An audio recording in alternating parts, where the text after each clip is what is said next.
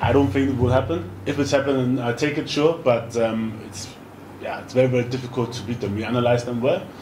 They're doing well, especially in their offensive transitions. Always dangerous. They played 1-1 against Mali, so we know what we have to expect. Despite the win, we can't relax now. We have to continue. Big congratulations to the team for this fighting spirit, coming back after 0-1 halftime, late goal, and then be mentally strong and have the right team spirit to turn this result around. I think the boys run a lot. They did a lot of good work, especially defensive, even though we allowed a bit too many chances, but if you watch the game closely, you see how even our offensive players were working against the ball in the heat of 42 degrees. And sometimes then also we are missing an offensive action, but the way up from the front to the midfield, how Kudus and his Norma, how they work defensively, how they run, it was for me it was massive. And in this atmosphere in the stadium, to survive and to at the end with the players coming in, giving us freshness, giving us strength, and creating at the end chances was really good to see. And yeah, I think these are the kind of games what makes a team grow together. And yeah, we still have to learn from mistakes we did at that game. We have a young squad, as everybody knows, so I think it was a very good experience to get on to the next challenges. Right. Questions? Right. Okay. Michael, you take the first one. Please take the microphone. Your name, media house, and then straight to the point, please. Michael Asaribodi, Sompa TV. Coach, happy birthday. Thank you. You missed it then. No, that's a special party. Yeah. Okay. So thank you very much. If my memory serves me right, this will be the second game we are playing in Kumasi as Black Stars head coach. The first one was against Nigeria, and the reception was wow. It was impressive. How much of a response would you expect from the fans? You spoke about atmosphere in the game against Mali. What is the atmosphere expecting from the fans who come here tomorrow to help you get a win against Cup? Yeah, I was really overwhelmed the last time we came here. To be honest, I didn't expect that because, yeah, it's not, you can't take it for granted, especially after a bad AFCON, that people are still supporting you. And this is what makes me love Kumasi, no matter what. And in football, whoever played, or I I think in general, in every situation, when maybe you're down, this is where you need the support mostly. And so I'll never forget this, what Kumasi did for us, and they cheered us up, and I think we had a decent game. We had, I think, 60% ball possession. We dominated them. We were just missing a goal, but it was really good to see, and I love coming to Kumasi and play here. And yeah, now this is surely what I expect also, the support till the last whistle is made. And yeah, I'm very happy to be here and playing here, because I know this will give an extra kick for the players, even in hard times, or even when things will be hard, they will still support us, and it's a good feeling. It's good, mentally good for the players to come here and know that they have the back of the Kumasi fans. Coach Conrad, so as if you're Sahara football, a big winner away at Mali. Are there any injury concerns heading into the second game? We had some few injuries. Like I said, it was a tough match, but seems like everybody will train fully today, and yeah, I'm sure that yeah, everybody will be ready for tomorrow's game. Coach, Daniel Branton, Joy Sports. The squad you've assembled for this team, we saw the impact of the substitutions in that game against Mali. How important is it to have a squad of different options that you can call upon players to change games as and when you need to? It's very important. For me, it's very important. And yeah, I know some might won't understand sometimes if, let's say, one player is called and the other not. I mean, there's so many different reasons. Sometimes the player is sick, injured, sometimes he can't come, sometimes doesn't feel strong enough to come, and some players we talk to are still deciding whether to play for Ghana or for another country. So it's different reasons. And but for me, it's very, very important to have different options. So sometimes you need a striker like Jordan who can hold the ball, or somebody who goes 1-against-1 like Kudus. Sometimes you have a more defensive structure for the game. It depends on who we are playing. And so for me, it's very, very decisive to see the options to score goals and also the best option how to defend. And based on that, plus the training, plus their games they played in their various teams, decides at the end who will play and which. But it has to fit with the opponent we have, and this is very, very important for me. And I was happy that that the players which came in, Momin was there straight. Jordan scored the winning goal, had a good assist where Thomas almost scored. Fatao was pressing well, really, really sharp, winning the game-winning ball for us to have an assist for Thomas. Elisha was there on point, stopped some important attacks against us, and yeah, was just really, really happy to have this bench. And in all, I'm happy with the squad. The way the guys presented themselves, very, very disciplined. We had a lot of fun. Surely also when you win, you have a lot of fun, but also before. And the way the guys engage with each other, I really, really like it. And I think there's a lot to come for the future. And like I said, Mali was a very, very good experience with a happy end. And even if we would have played 1-1, I would be very, very positive about the squad. Emmanuel, Empire FM, Takrady. Coach, I want to know if there are any comments, if you have any comments on the pitch, and also if there are any comments from the players with regards to the pitch. I really have to say Mali had a wonderful pitch.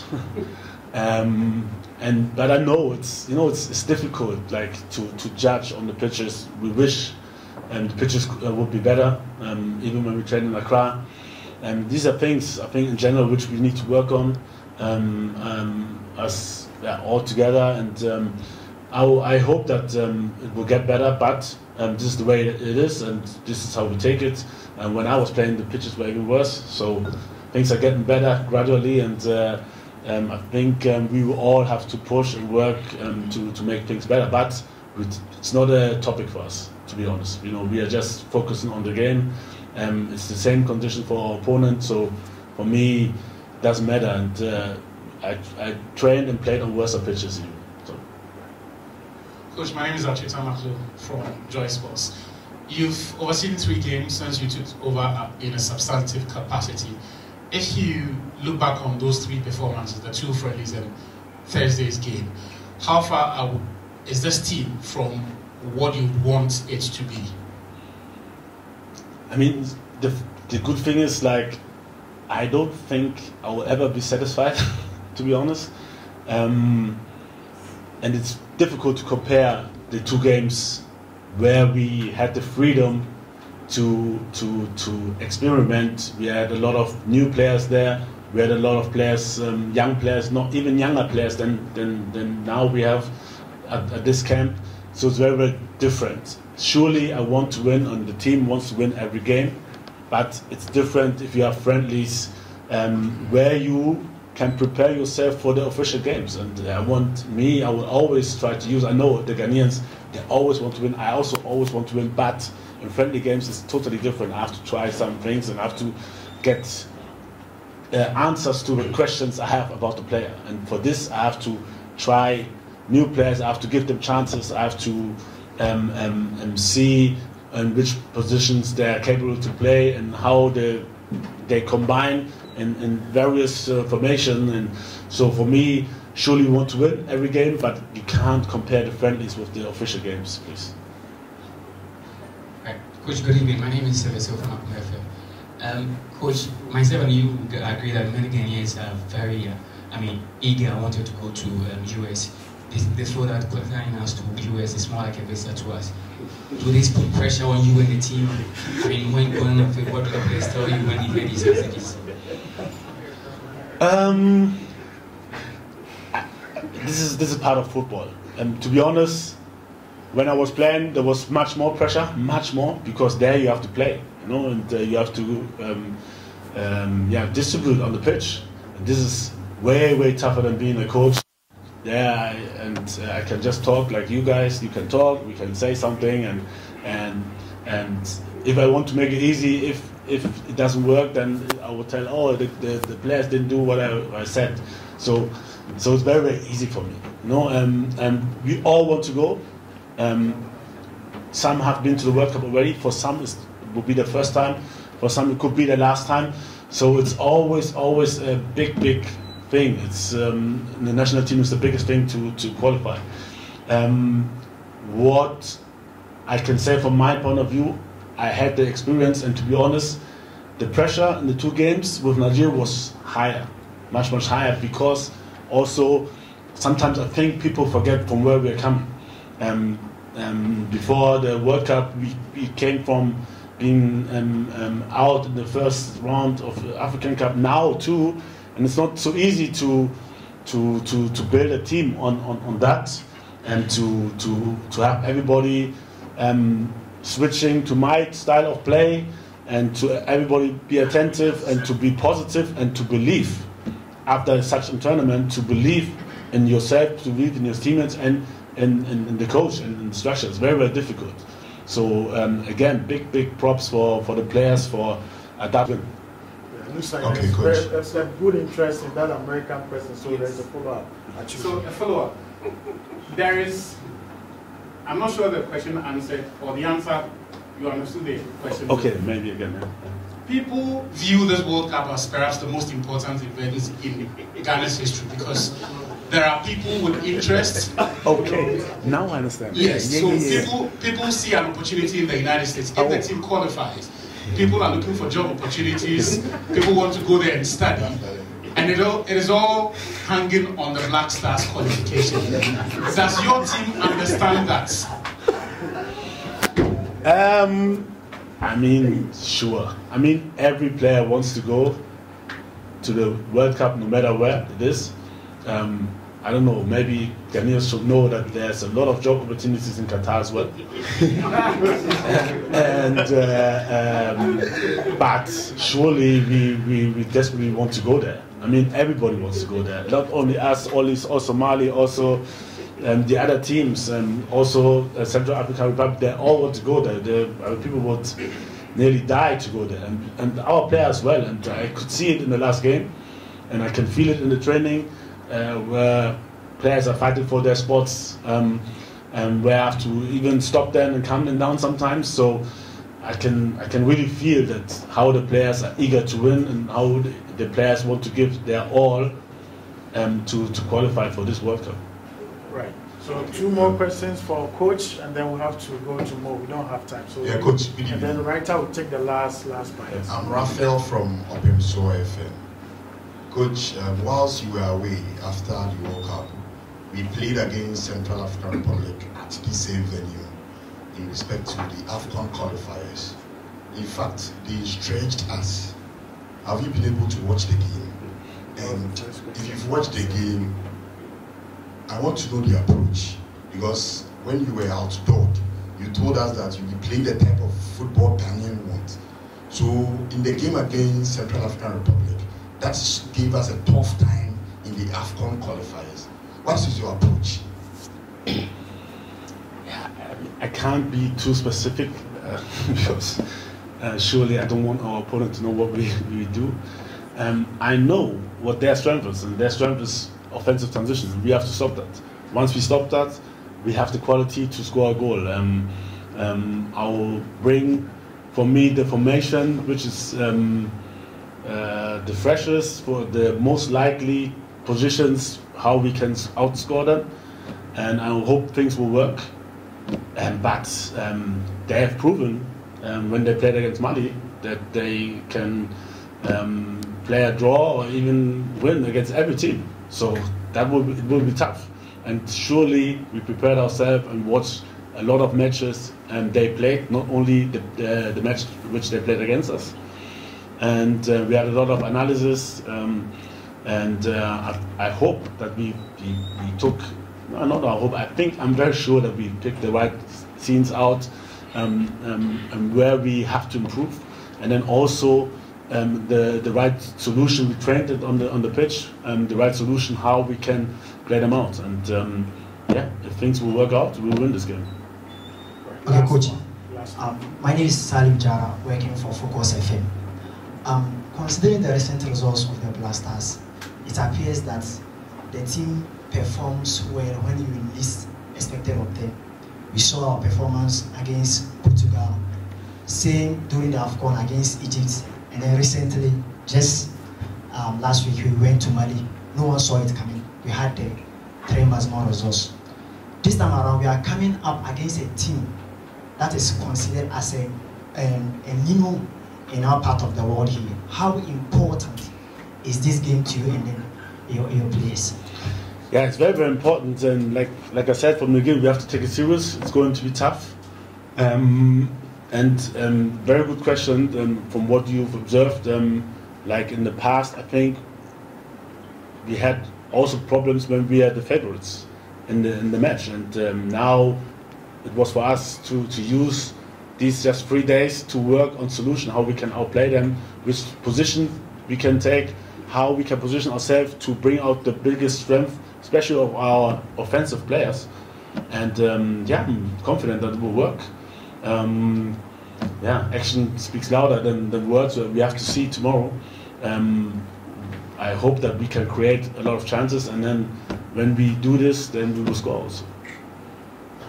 Right, Mo, congratulations on that massive win in Mali. It's a very big game tomorrow, and if there is a player who represents the heartbeat of this country currently, it's you. And when your questions about the team making it to the USA, Canada, and Mexico, you were smiling.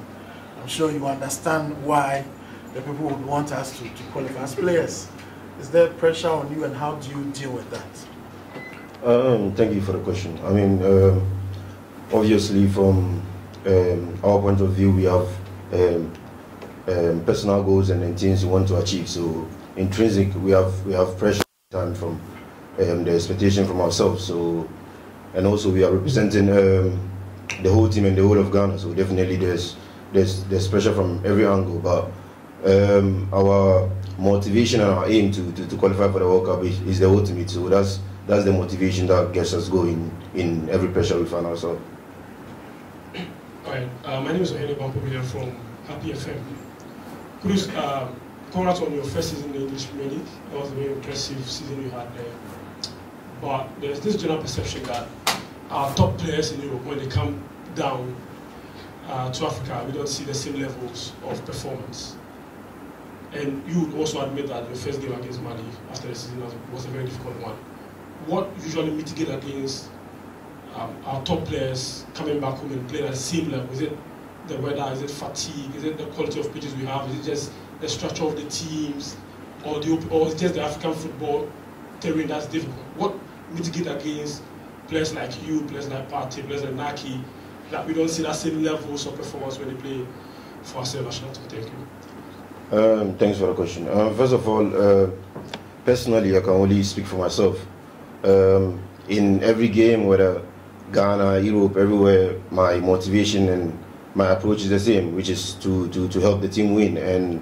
And yes, with being one of the names they look out for in most of the games, everyone is quite important in the squad, whether on the bench or whatsoever. Like you saw against Mali, it's the guys from the bench that came to win the game. So everyone deserves the same respect and then motivation just as us. So we are all a team, It's the point that matters, Whether I score anyone or however I perform, The most important thing is that the team wins and then we keep improving as players. So personally, I try to do my best in every place I find myself. We started playing from here in Ghana, so there's no excuses in.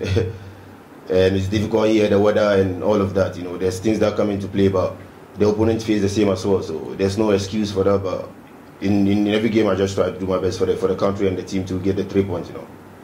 Two more questions from also you, and then Benghazi, the writer, takes the last one. We're out of here. Okay. My name is Joseph Adamafio with Ghana Web. Kudus, in the game against Mali, your teammates were able to pull a comeback to get the victory. At the AFCON, this is something that we really struggle to do, getting a late winner and all that. Has this created a sense of belief for the Black Stars once again that we are capable of winning all the matches left in the World Cup qualifiers? The belief has always been there, even though it hasn't been showing for the past game in the last part of the games. But like I said, we all want to go to the World Cup, and that is the ultimate goal. So whichever route or however we do to go there, that's what we are trying to do. Our coach has his philosophy and ways of playing, but certain games we have to win the games in a tough way. The most important thing is the 3 points, because every game matters here. So that's the ultimate goal. All right, I'm Asari Obin, Uskani TV. Yeah, Kudus, you've had some good performances for the Black Stars team. Other times too, you might not get it as you want. It's part of the game. But do you think that being switched from various positions, as you are good at playing right wing, left wing, sometimes playing the AM role, do you think that it plays a role in you performing well for the Black Stars team or otherwise? I'm a player with the versatility to play in different positions, so definitely I see it as a positive way for the coach. So I can, whichever position I find myself in, I will do my best for the team, but my best position is the attacking midfield, and which is the position the coach is using me here. So there's no excuse not to perform. I'll do my best in every game. Okay. So Kabunebua, Kumasi FM. So Okoni Kasa Nsuasa. So this is the last. Kudus, we're very, very proud of you as a nation. Kudus! Tomorrow we'll hear that in the stands. Coach, today is your 49th birthday, and on behalf of the Kumasi media and on behalf of the media in Ghana, we say happy birthday to you, happy birthday to you, happy birthday dear Coachy, happy birthday to you. So as he said, today when he met the players, hopefully the best birthday gift will be massive victory tomorrow at the stadium, and I know that all of us will play a part in ensuring that victory. Thank you very much. Thank you very much. Right, gentlemen, thank you so much, Coach. Thank you, Mo, and thank you, of course, the Communications Director at the Ghana Football Association, Henry Asante. Please, training starts at 5. The first 15 minutes, the media are allowed to come. After the 15 minutes, please don't wait for anyone to tell you to move away out of the stadium. The first 15 minutes is